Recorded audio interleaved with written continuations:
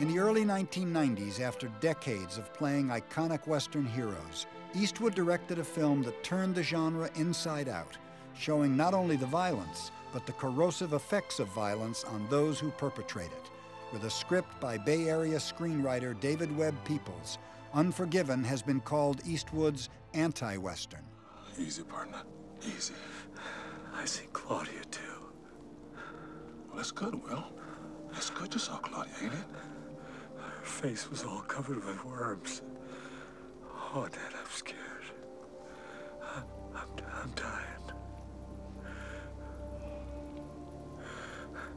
You won't. No, don't tell nobody. Don't tell my kids. None of the things I done.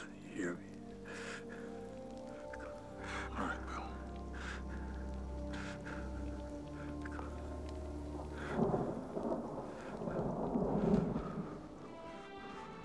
Unforgiven won the 1993 Best Picture Academy Award and brought Eastwood his first Oscar as director.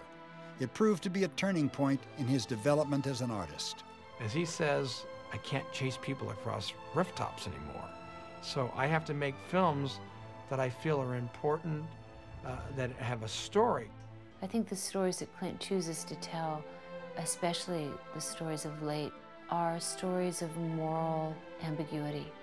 As he ripens, if you will, he just continues to be more intrigued, it seems to me, by films of consequence. Go, go, get up the burn! At an age when most directors are content to enjoy retrospectives and Lifetime Achievement Awards, Clint Eastwood undertook the most ambitious project of his career. Our target is called Iwo Jima. This is Japanese soil, sacred ground.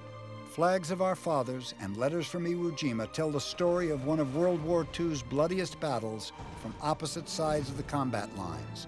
The two films are proof yet again of Clint Eastwood's willingness to challenge himself and his audience.